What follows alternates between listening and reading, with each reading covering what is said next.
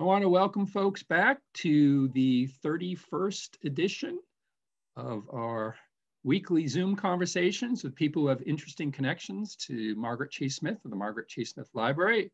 And our guest today is Tyler Washburn. Welcome, Tyler.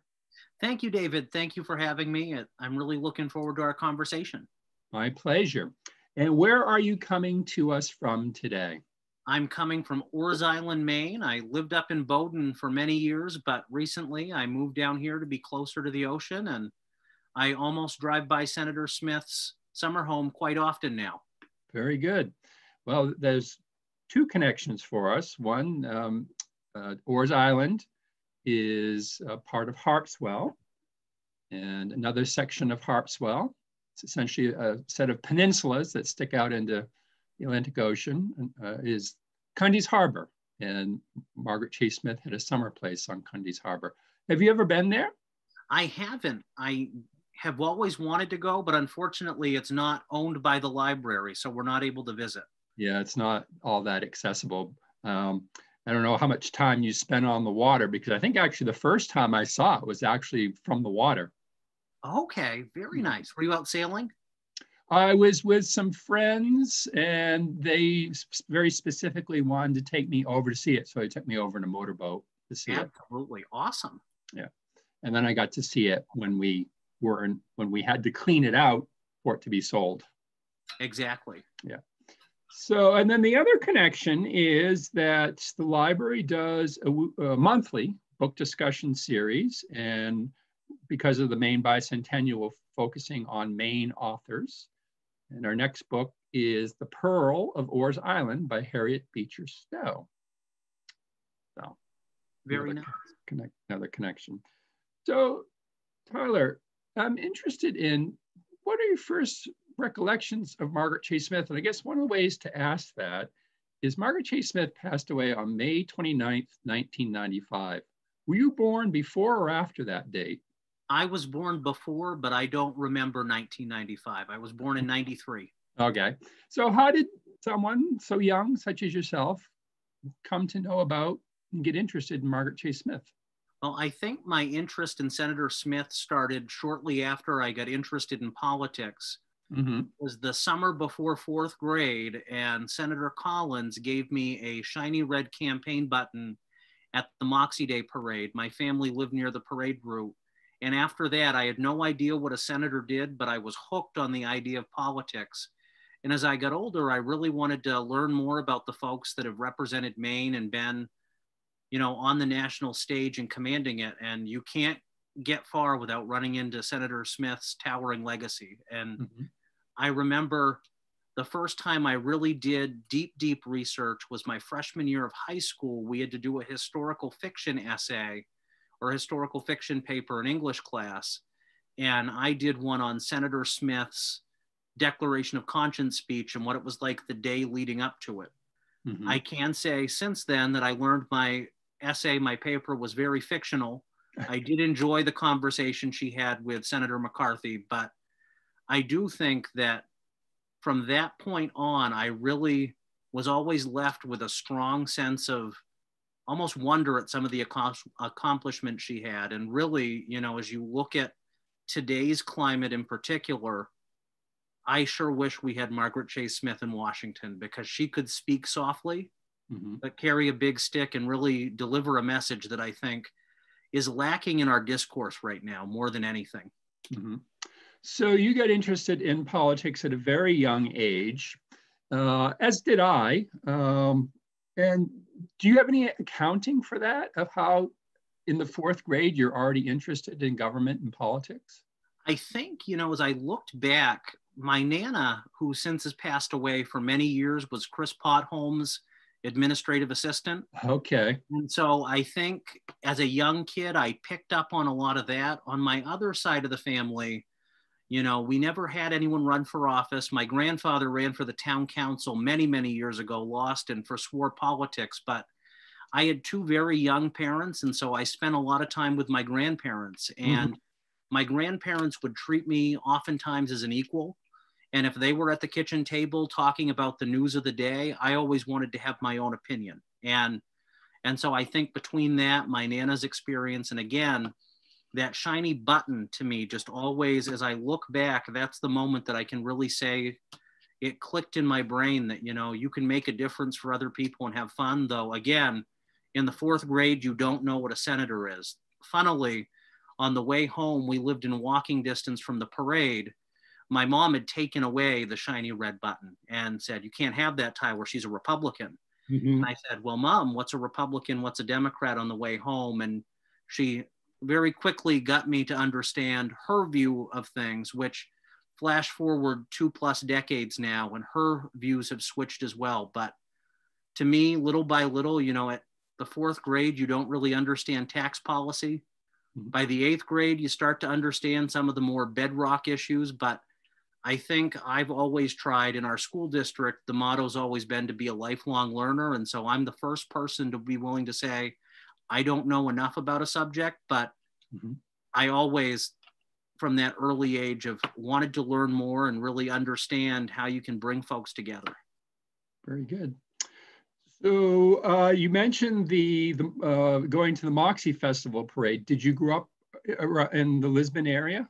So I did. We moved around a bit, you know, when I was a kid, but from the 1st grade to the 4th grade, we lived right in downtown Lisbon Falls. Okay. My grandparents grew up in the Topsom, Brunswick area. There was a period of time we were in New Gloucester, but ultimately we moved back to Bowdoin, where on one side of my family, you could go back almost 6 generations. So we moved around a bunch, but not very far from our roots. The other thing I wanted to pick up on is you mentioned Chris Potholm.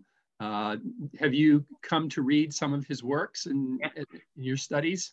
Absolutely. I honestly think Chris Potholm is one of the most gifted political minds here in Maine. And his Insider's Guide to Maine Politics, I think I have a dog-eared copy of that. There's another one, though, that really, I think, was my basic understanding, particularly in high school, was his This Splendid Game, which I have a dog-eared copy over on the other side. And that one I really enjoyed because it broke down Maine by the decades, and you could really see, in particular, you know, what were the big issues of the time and how Maine changed. Because back in the early 40s, when Senator Smith really got onto the national stage, on the Maine stage, you know, Maine was a very different state than it was even in the 60s and 70s. And, you know, I will always enjoy, in that book, there was I have to admit, when I ran for class president in high school, I might have lifted one of Senator Smith's campaign slogans because I was Tyler Washburn, the can-do candidate with the can-did record. And that always, to me, you know, that book, but Chris Potholm through and through, I think, understands Maine and really gets a lot of the nuances that I think, you know, are lacking a little bit nowadays. Maine is a very unique place. And I think that as we look at, I mean, if you even look at most recent campaigns and elections, we've started to go into a more national mold. And I think that Chris understood that there has to be a Maine tradition and a Maine root behind that. So he is, I don't know if he still is, but he was for a long time a professor of government at Bowdoin College. Absolutely. Extremely knowledgeable about the history and the nuts and bolts of Maine elections. Absolutely. Maine politics. All right, so you've given us some background of how you came to know about Margaret Chase Smith. Do you remember how the Margaret Chase Smith Library came onto your radar screen? Well, I remember it was that essay in high school was the first bit of the Margaret Chase Smith Library that came onto my radar screen, but I wasn't able to make it up. That was something I really had hoped. And I remember I had a good friend, Krista Moulton, when I was in high school, and Krista and her family brought me to the library the first time. Okay. And I can tell you that experience, to me, it was just so amazing to see that much history in one place and to be able to go from the museum side of things, you know, with paperwork, documents, the archives, and to actually be able to step into Senator Smith's home and actually see that side of things. And it really, to me, helped understand, or at least bring about, that there's a personal side to a lot of these people too. You know, history's made by people, and Senator Smith was one of those towering people. Mm-hmm. For me, I know years later, I've been a Republican for a long time, but as I've looked at the party and its evolutions, there have been several occasions, particularly the one that you and I have talked about. I've done some of my soul searching up there, and one of the most memorable experiences to me was to actually be able to see up close Senator Smith's speech notes for the Declaration of Conscience speech, which I still think is one of the Senate's best speeches in history for the United States Senate, not just Senator Smith. I mean, the whole institution. And I think those messages are ones that I wish we'd hear more of today. Mm-hmm. But the library for me, and I know Dr. Melcher, when I went to UMF, was a frequent proponent of the annual town meetings, which I still have been wanting to attend. And I hope that one of these days I can get time off from work and actually get up there, because you guys do a phenomenal job of bringing folks of different sides of the spectrum and different parts of history and really educate. And I think that's awesome. Thank you. A couple things in there that I wanted to discuss. First of all, you reminded me that, we're in the pandemic. Essentially, we are technically open to the public by reservation, but we're not getting many visitors with the pandemic going on. And the realization that we've been creating a lot of content to put on the internet, but you pointed out there is a value to actually coming here, because even when we're in the museum section and we're showing students photos of Margaret Chase Smith, it becomes an entirely different experience when they walk through the front door of her house, because that's the moment she becomes a real person. Even though she's not alive anymore, and even though she's not living in the house anymore, we've left it just the way it was when she passed away. So we're hoping to be able to get back to that experience. It's not the same to give a virtual tour of the house. We still need that physical presence of people being able to be here and see her house and see that we've left it just the way it was. One piece that, even years later still sticks out to me is the candy dish that Senator Smith had. Yeah. And the president's bedroom, which, suddenly you start to think President Dwight Eisenhower was right here in this room. And as a history buff like me, it gives you goosebumps to think about. One of the people I've interviewed was a teacher, an enrichment resources teacher in Skowhegan. And he tells the story of one of the manifestations of his love of history. When he was a kid, his family would take cross-country trips because he had some family out in Colorado and they lived in Massachusetts. And one year they stopped in Springfield, Illinois, because he wanted to go to Abraham Lincoln's house. And he said when he got there, he stood at the front stoop and he put his feet everywhere on that front stoop because he wanted to be standing in the spot that Abraham Lincoln had once been standing. So yeah, when you're in the Eisenhower room, you're in the room where President Eisenhower took a nap. Absolutely. All right, very good. So you had mentioned about coming up here to do research, and I'm going to share the screen and show a photo of you doing that research. That was back in 2015. And you talked about coming to do some soul searching. Do you want to elaborate on that? I think for me, looking back, that was at a time when I felt that the Republican Party was drifting further away from some of its ideals that it was founded on. I think that the Republican Party was getting more conservative. Mm-hmm. I've always been a very moderate person in my views, especially as I've gotten older.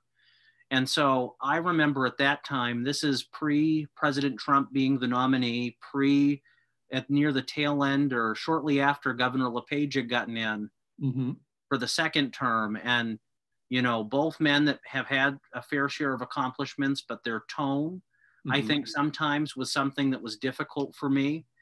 And I wanted to get up there and see somebody, that this is the reason I'm a Republican, or people like Margaret Chase Smith.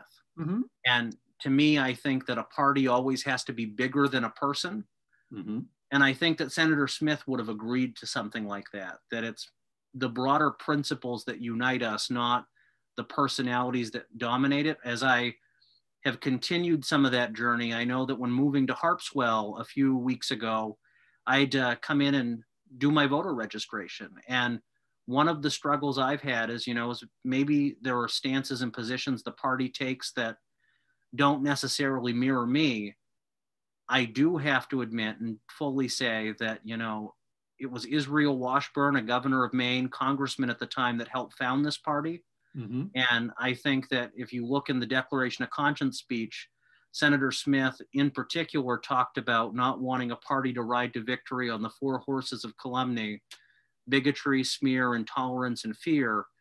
And I think that we need to get back to a message similar to that.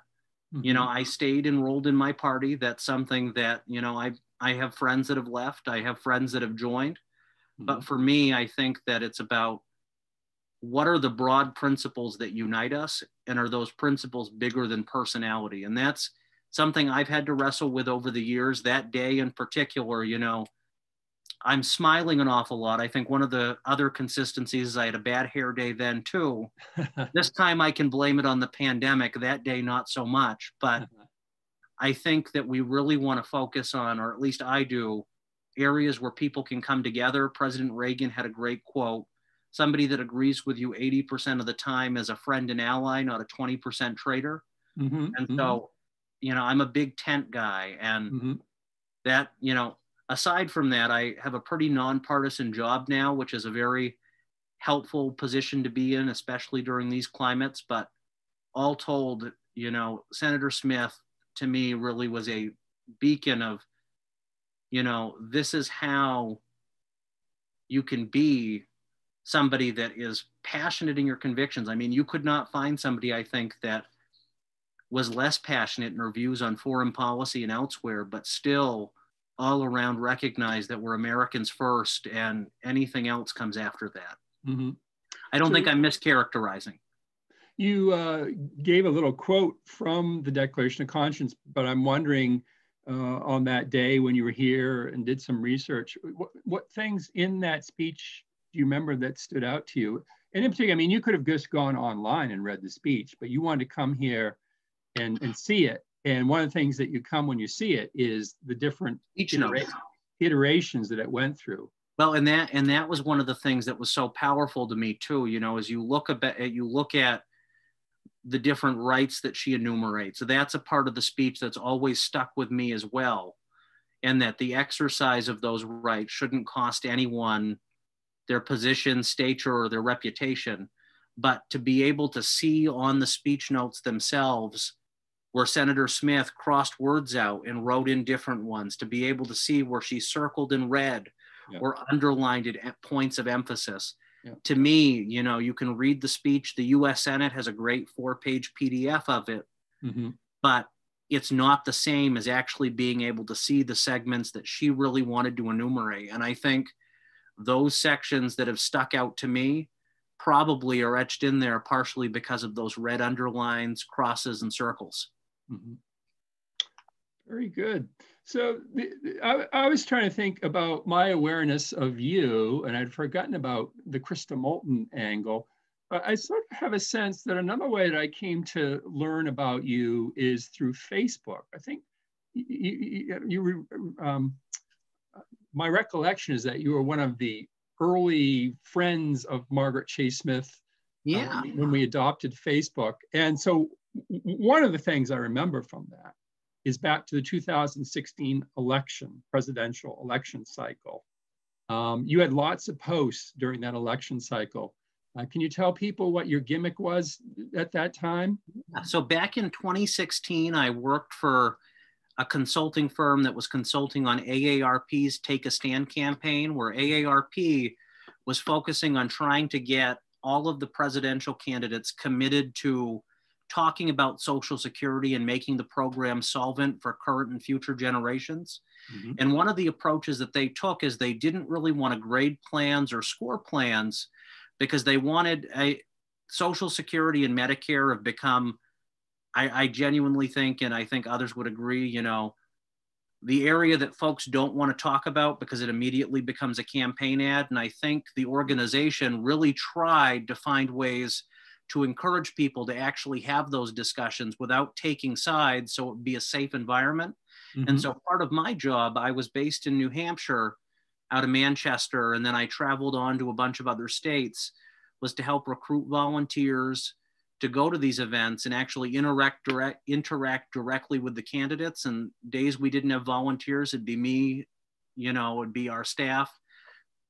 But what was really exciting about it, when you're in New Hampshire in particular, or one of those early states, you get an upfront, close view of democracy that, you know, I can say as a political science student, I kind of shrugged off and said, oh, you know, I don't think it's fair that New Hampshire gets it. But I have since adopted the honorary New Hampshire method that if I don't meet a candidate at least 3 times, I really can't consider voting for them. And I say that facetiously, but to be able to have that front row seat to history, and that to me was one of the coolest parts. I was there the night of the New Hampshire primary. I actually started out New Hampshire primary day up in Dixville Notch and got to watch at that time, I believe it was 11 voters. One, the only female voter in Dixville Notch, voted absentee. So it's this room of 10 white men going out to vote, you know, as they always have in Dixville Notch, first and at midnight. And to see that was a lot of fun. It was also fun to be able to spend time with Gordon Humphrey, a former senator from New Hampshire. He was there. He was pulling big for John Kasich. And that building was filled with a lot of international media because of the sales pitch of it all. And so Senator Humphrey kind of laid low, waiting to see how the results would go. And so I had about 2 hours just to pick his brain, which was the coolest thing. And after the vote in Dixville Notch on the Republican side, John Kasich got 3 votes. Donald Trump got 2, and John Kasich in New Hampshire had called all 5 of those people. And Senator Humphrey was a little discouraged, going, I thought we'd win more. And I said, Senator, you've got 60% of the vote right now. And so after there, I was able to go on to South Carolina, Florida, Wisconsin, New York, and Indiana and see their primaries. And it was really, again, fun to be there through the throes of that race and have a purpose that was really, I felt, a pretty noble one. You know, Social Security as a millennial, I genuinely don't think it's going to be there for me, but I pay into it out of every paycheck. And I look at folks like my parents that, you know, my mother'd hate it, but as they start to think about retirement age nearing, or my grandparents, it's a program that at its inception wasn't meant to be the base all of retirement, but for a lot of seniors it is. And so the thought that come 2034, seniors could see across the board cuts to Social Security because Congress can't get its act together and find common sense solutions that bring people together. You know, Reagan and Tip O'Neill, and I know I pontificate a little bit, so I'm sorry I meander with my answers, but Reagan and Tip O'Neill, 2 polar opposites politically. You had a Massachusetts liberal and a California conservative, were able to solve the Social Security problem for over 50 years, but it requires continued work. And so to me, it was really fun. I get to meet all of the candidates that made it to New Hampshire. There were a handful I didn't, but to watch the race up close was a lot of fun as well. I grew up in New Hampshire, so I know exactly what you're talking about. You know, I remember around the Portsmouth area. Very nice, the seacoast. Yeah. You know, I remember sitting at my brother's basketball game and seeing Gary Hart just walk right into the auditorium, and, you know, going to my high school auditorium and Jimmy Carter giving a speech. Gerald Ford driving in a motorcade through my hometown. So doorstep democracy. Yeah, very much. Very direct contact with presidential candidates. Going to a Holiday Inn in Portsmouth, New Hampshire, when I was in high school, to hear Howard Baker give his campaign pitch. That's awesome. Very up close and personal.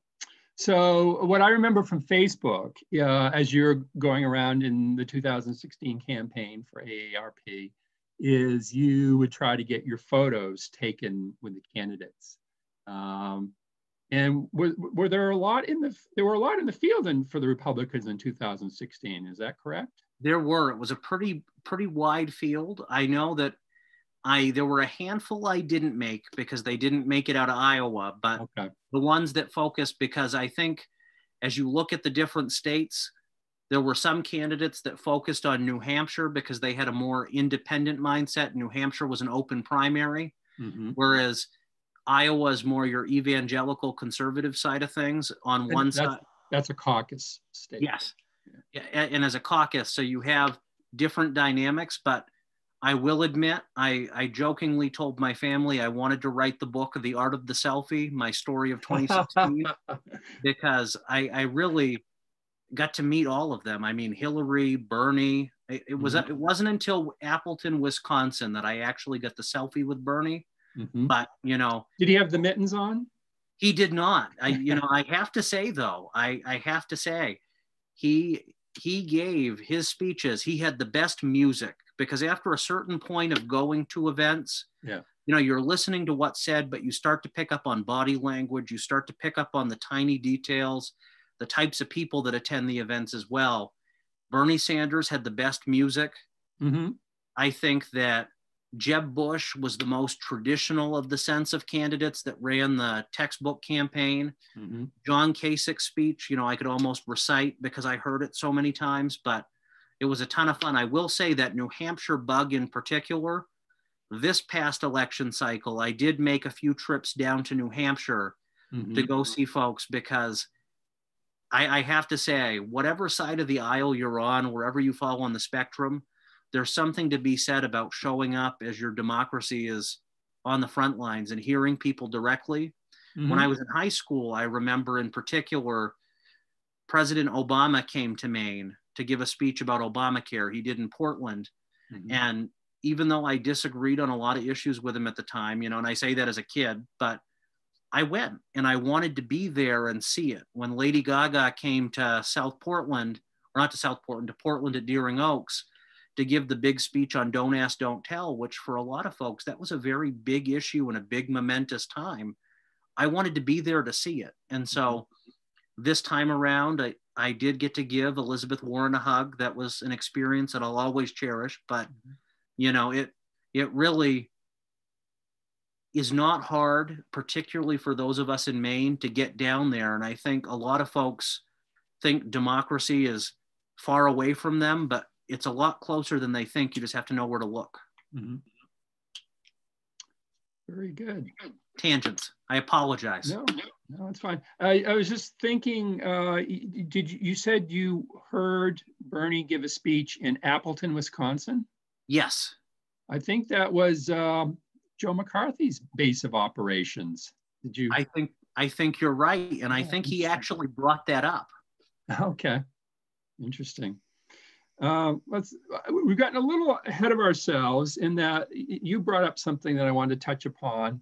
Is part of your training and understanding of politics came from your time in college. You went to the University of Maine at Farmington and came in a way under the wing of a very animated, dynamic political science professor there named Jim Melcher. What can you say about your time at UMaine Farmington and how that shaped your development? I can tell you my freshman year of college, I was at the University of Maine in Orono.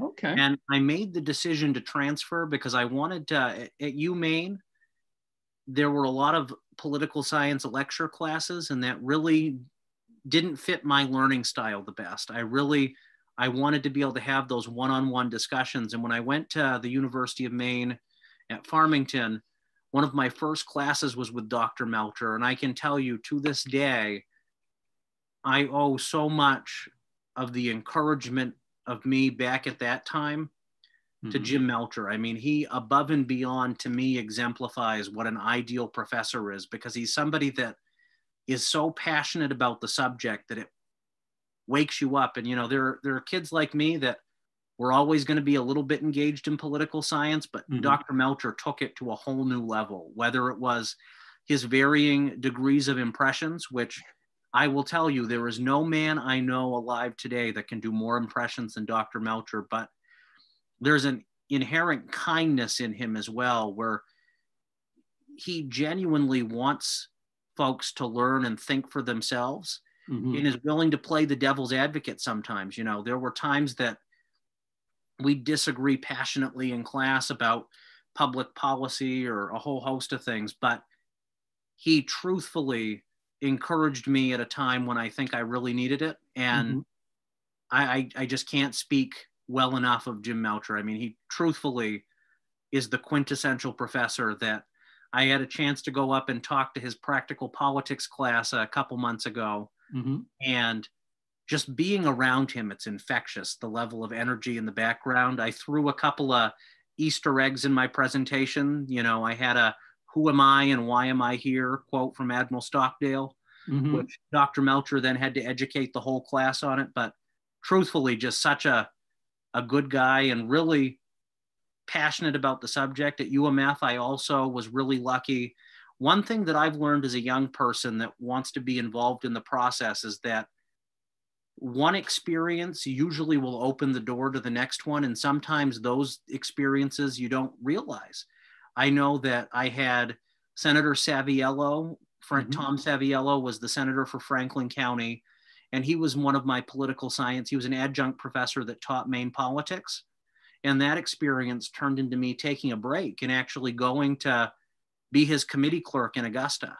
And it was those experiences there that exposed me to folks that were on that AARP side of things. And so to me, it's UMF opened a lot of doors for me and also gave me connections and lifelong friends. You know, Tom Saviello, I will still pick up the phone and call, and he'll still give me a hard time when I need it. And the same with Dr. Melcher, but truthfully, all around great people. And I wish we had more people like Dr. Melcher or Tom or elsewhere, because they really, I think, you know, higher education, you have some really great professors and you have some that are as dry as can be. Thankfully, I like the Dr. Melcher's classes, phenomenal. Yeah, it's quite an experience to go to a Jim Melcher talk or lecture. Do you have a favorite impression? I think that his Bill Clinton impression's my favorite. Okay. And he'd probably be a little embarrassed for me to admit it, but I knew I was in the right place when, for our first final exam that Dr. Melcher had, when he left Wisconsin, when he left one of his early teaching places, the department got him a Bill Clinton cardboard cutout. And he brought it with him to us. In my class, I remember he had Bill Clinton in the corner to remind us what happens if you misbehave, you know, pay attention in class. But his Bill Clinton was phenomenal. His Richard Nixon, you know, he's very emphatic with. That one had a lot more mannerisms. He did a very good Reagan, but by far, I could not even attempt to do his Bill Clinton justice. Do you have a favorite? Elvis. If you can work Elvis into a political science lecture. Did he do that when he did the town meeting talk? I'm trying to remember, because he did give a Maine town meeting presentation. But I've also heard several of his talks that he does at the University of Maine Farmington for Constitution Day, where he does the reviews of like the top 10 Supreme Court cases of the previous year. And I know somewhere along the line, I've heard him do an Elvis impression. Well, I'm going to have to ask him to remind me of that one. And the other thing that very much impresses me about him is I'll see these testimonials to Dr. Melcher, and they come from all over the political spectrum. Right. So, I mean, he probably does have a particular point of view, but he's very much encouraging of all the points of views of his students. Absolutely. All right. So you talked about giving a lecture or talk in Dr. Melcher's practical politics class. So something else that has stood out to me about you is you're a young person, but you're already very civically engaged. You already are holding roles in public office. Tell us about that. So I think that on the political side of things, I've done the campaigns, I've done issue advocacy. One of the most rewarding experiences of my life, but also the most frustrating, was my time on the SAD 75 school board. I got to represent my hometown for 2.5 years. I resigned a little bit ahead of my term expiring to move down here to Harpswell. And that was a really tough decision because I knew there was a lot of work ahead of us, particularly as we try to get schools reopened fully as soon as safely possible. But, you know, Bowdoin, it's very interesting. Different towns have different styles of democracy, and Bowdoin, you get elected at town meeting. And so if you want to get elected, either selectman, school board, et cetera, you have to have 50% plus one of the people in the room. And my little sister Belle's first ever vote, and Belle is as far away from I am as it can be politically, came out to vote for me. And that's something that I ended up running against two other folks. There were three of us. I had an overall majority of one. So my sister liked to remind me that if I deviated too far, she'd switch sides. But, during my first couple months on the board, we ended up having a little bit of a leadership crisis where we had to remove one of our officers. And the way our district works, not every district's the same. You rotate the school board chair through each of the 4 towns in the district. So, Bowdoin only had 2 members, whereas Topsom has 6. And so the lady that we ended up removing was from my hometown, and I had to step in and step up to become the school board chair, the youngest in the history of our district during what was at that time seemed to be one of our more tumultuous times. Flash forward now, that seemed easy, but we were in the middle of difficult teacher contract negotiations, trying to hire a superintendent. I mean, there was a 1-year period where we went through, if you count 1 year, 1 day, we had 4 different superintendents. And so we were able to get to a point where there was a little more stability. One of the things that I found most rewarding ever, if I stopped being involved in the process today, I'm so proud that during the pandemic, one of the needs that really stuck out to me was our need to make sure we feed our neighbors, particularly kids that rely on free and reduced lunch program. In my town, 38% in the good economy qualified for free and reduced lunch. And so with job losses, et cetera, we had different pickup sites for families to go to pick up food. And we ended up being told by the state, we were told that we had to shut down the site in Bowdenham because it was too close to the site in Bowdoin. And I genuinely struggled with the idea that we're a district of 4 towns and we're telling one town in the middle of the pandemic, when we're telling folks to stay at home, you've now got to go cross lines. If you're difficult with gas, food, I mean, across the board, it just didn't sit well with me. And I worked to build some consensus on the board. It took a couple of weeks and going back and forth with different administrators. And we finally got it on the agenda. And we on the board said, you know what, we'll eat the cost. And excuse the pun, I didn't even realize there was a pun there, but you've been around Belcher too long. I know it just, but we said in a voice that we're going to pay for it because it's the right thing to do. And ultimately, after you take a stand like that, I was very pleased to see that the state of Maine changed course and told us they would reimburse us after all. But the ability to stand up for folks that really, didn't feel comfortable advocating for themselves. I had phone calls and emails of the hardships that folks went through. That will always be a rewarding experience. Right now I work at the town of Topsom. I'm a deputy town clerk. During the pandemic, I was the acting town clerk for a few months, and trying to plan a largely absentee ballot election during a pandemic, phenomenal experience, but also very stressful, and trying to make sure, our democracy is safeguarded and ensure that everybody can vote that, wants to. You want to make sure that every eligible vote cast can be in there, because that's how you make a difference. And so that experience is phenomenal. One thing that I really enjoy right now at work, it's one of the many hats you wear between registering cars, voter registration, dog licenses, which you would not believe the nuance that goes into dog licenses, but I won't bore you with that. But my favorite part of the job is that when somebody's appointed to a town board or a town committee, I get to swear them in. And to me, that is the bedrock, the base of the whole process, is that oath where you swear to support and defend the Constitution of this state and the United States. That's a really powerful feeling to be able to do that. And, each time it gives me a little bit of goosebumps, just because I take it seriously, and I know that the folks that are getting sworn in do, but, I've always enjoyed being able to make a difference when I can and where I can. And right now, I'm going to be an actively engaged community member, but it's funny, and I don't mean to keep bringing up, I'm not saying it just because I'm talking to the Margaret Chase Smith Library, but on one of my visits up to the library, there was a pamphlet that was Senator Smith's creed. And I have that up on my desk because to me, that fundamentally is the bedrock of, it's more than just doing a job.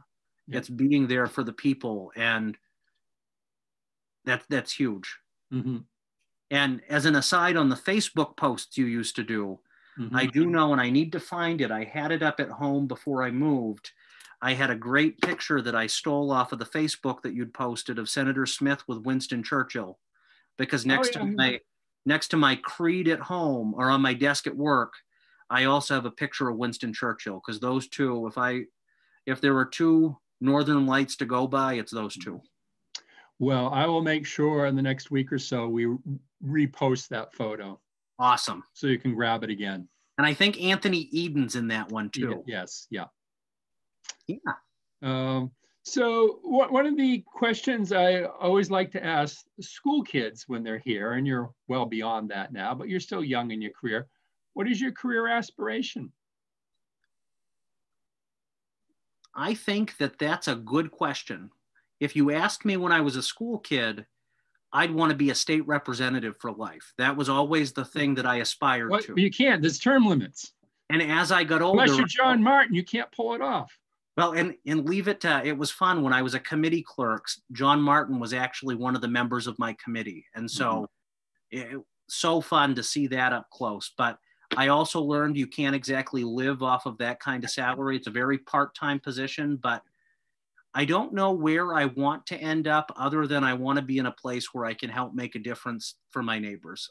Fundamentally, whether that's continuing on the path in municipal government, being there to help with those side of things. But to me, my goal has always been to try to make things a little bit better if I can, and to find common ground. And I think people like me in these polarized climates more than ever need to stay engaged, because as you get deeper rancor on whatever side of the aisle you're on, that sliver in the middle. I have this hope and dream that somehow in the next Congress, Senator Collins, Murkowski, King, and Manchin form a caucus that forces folks to actually share power and work together. Because I think we've gotten to a point where the ends are starting to justify the means, and winning is more important than legislating, which that's not the question you asked, where do I want to end up? But I really want to find a way that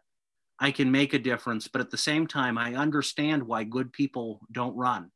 I understand why good people are taking a step back, because, it's touch football right now. And sometimes it hurts. Wait a minute. It's full tackle football right now. Absolutely. And I think that's even an understatement, because there was a gentleman, and talking about doors opening, back in 2018, I ended up working for the state Senate a little bit in the Senate chamber. And I ended up after that working on the campaigns for one of the sides. And there was a candidate in my area that to this day, I will always consider an absolute good guy, retired Navy veteran, had a different sense of humor than I did. And he posted memes on Facebook that were inside jokes between him and a Navy buddy that, when taken out of context, looked pretty bad. But it was a sense of humor that was not mean-spirited. It wasn't the way he was portrayed. And to this day, there are people that won't, in his hometown, talk to him anymore because they were upset by this little sliver of something taken out of context. And I think when you find, he's a retired lieutenant commander in the Navy who's very proud of the fact that he has a mixed race family.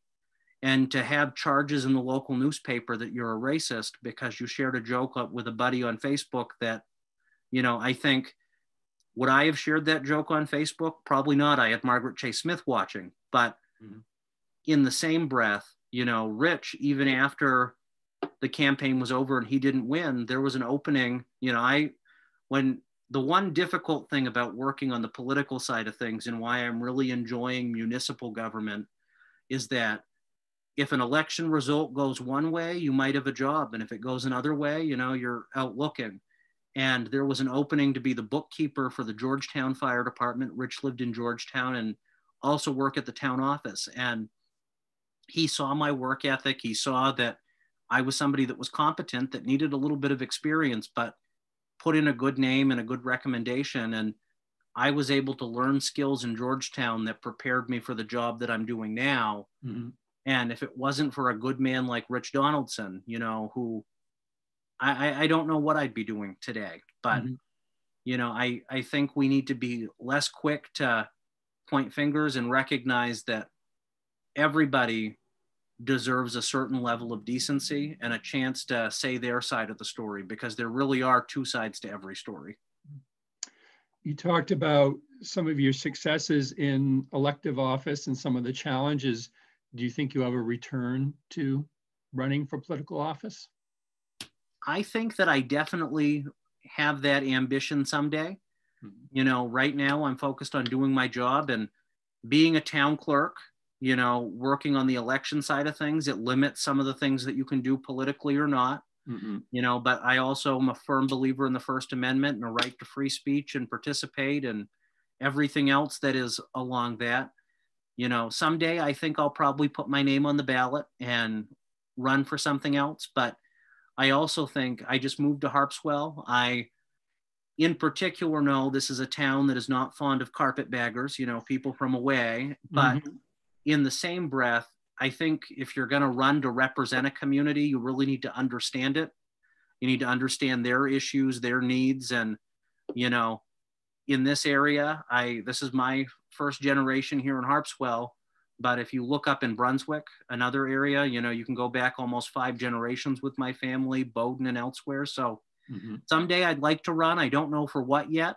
Something that I can reasonably say I'm doing it not because of me, but because I want to accomplish this. I want to accomplish, you know, finding a way. One thing I'm super passionate about that most folks wouldn't know, I really hope that we in Maine can find a way to tap into the tidal power that's off the Bay of Fundy. Mm-hmm. I think if we want to be leaders in renewable energy, which is not something people usually hear from my side of the aisle, you know, I think you need to look at what works locally. I would love to play a part in helping make sure that we could have tidal turbines out there that could help generate clean, renewable power. But that's something that I'm not in a spot today where I know I could contribute to that, other than raise awareness to the issue and things like this. So someday, but it has to be for the right reasons. Very good.